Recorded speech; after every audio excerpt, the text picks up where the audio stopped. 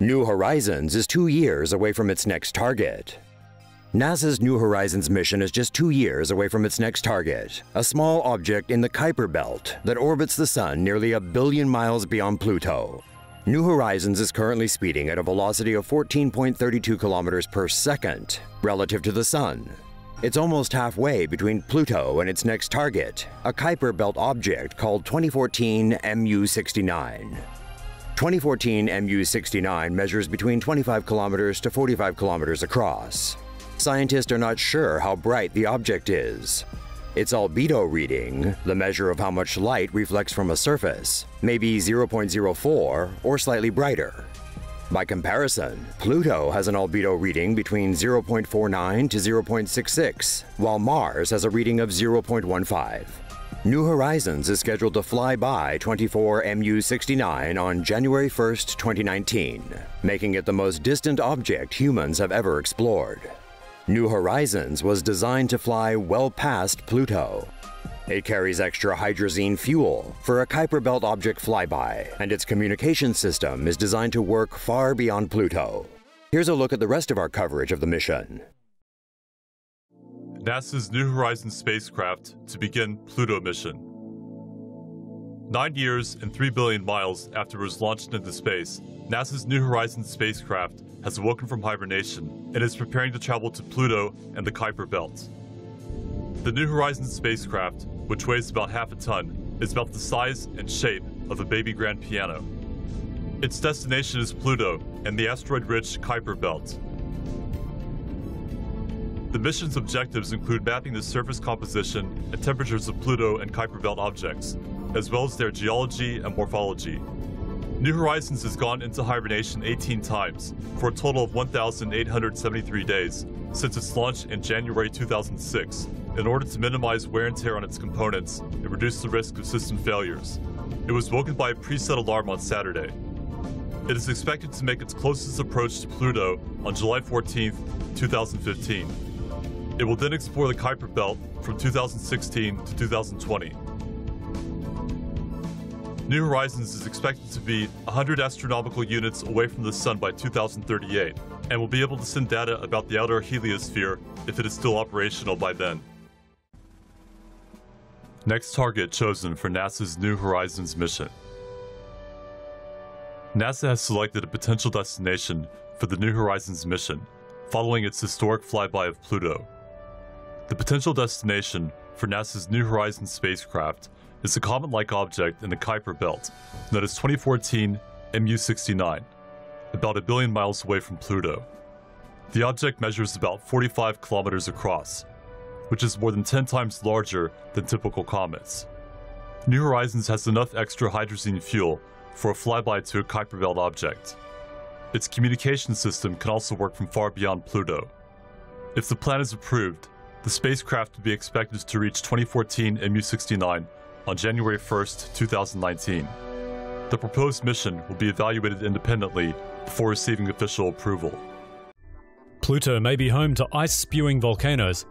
A probe has found evidence of cryovolcanoes on Pluto's surface, suggesting the dwarf planet may not be as inactive as scientists originally thought. When NASA's New Horizons spacecraft flew past Pluto on July 14th, it scanned the planet's surface and has slowly been transmitting data back to Earth. The latest images show what appear to be 2 ice mountains, each with a depression on top near the bottom of the planet's heart-shaped plain. The volcanoes, informally called Wright Mons and Picard Mons, are about 100 miles across and 2 and 3.5 miles high respectively. Unlike Earth volcanoes that eject lava, the structures on Pluto would likely release an icy slush containing nitrogen, ammonia, and methane. Geological activity on the planet's surface indicates an internal heat source, possibly radioactive elements in its core.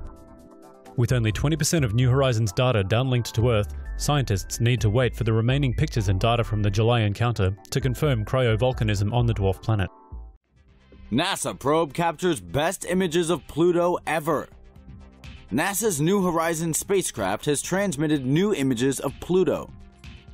That could very well be the best pictures of the dwarf planet that humans get to see for decades. The images, taken during the craft's flyby in July, offer a glimpse into our closest approach to Pluto yet. In this mini-movie released by NASA, we see a stretch of varied terrain, from craters to mountainous regions and glacier-covered ice fields. Captured at 10,000 miles above Pluto's surface and showing us features half the size of a city block, it's like Google Street View, but at the farthest reaches of our solar system. Look closely and you can clearly see the depths of those icy cratered plains, the layered walls of the craters. And this high-res image shows a field 75 miles long, with a stunning orbital view of 2 ice mountains. At the time the shots were taken on July 14, 2015, New Horizons was somewhere between 2.5 and 4.5 billion miles away from Earth. More cool pics are on the way, but it will take about a year for all the data to make it home. NASA's New Horizons mission reveals how weird and unique Pluto really is. Pluto, the small icy celestial body at the back of the solar system, was downgraded from a regular planet to a dwarf planet in 2006. It has been known as just that for years, the planet that never was. But NASA's New Horizons mission, launched in the same year that Pluto was ripped of its planetary title, performed the first flyby study of Pluto and revealed that the dwarf planet's surface is surprisingly complex and unique.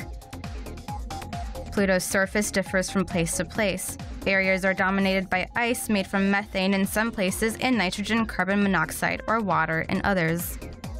A heart-shaped region on Pluto, known informally as Tombaugh Regio, is made up of ice containing mostly nitrogen.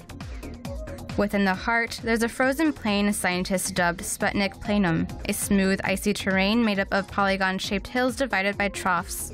Parts of Pluto's surface also contain many craters, suggesting that the surface was once geologically active. The flat landscape of the plains are interrupted by the towering peaks of 2 of Pluto's ice volcanoes, the 2.5-mile-high Wright Mons and the nearby Picard Mons. Pluto also has a dark region. It's dark because the surface is covered by tholins, which is the byproduct of atmospheric nitrogen and methane interacting with ultraviolet light. These observations and many others made during the New Horizons mission were published online Thursday in the journal Science, shedding new light on the remote dwarf planet.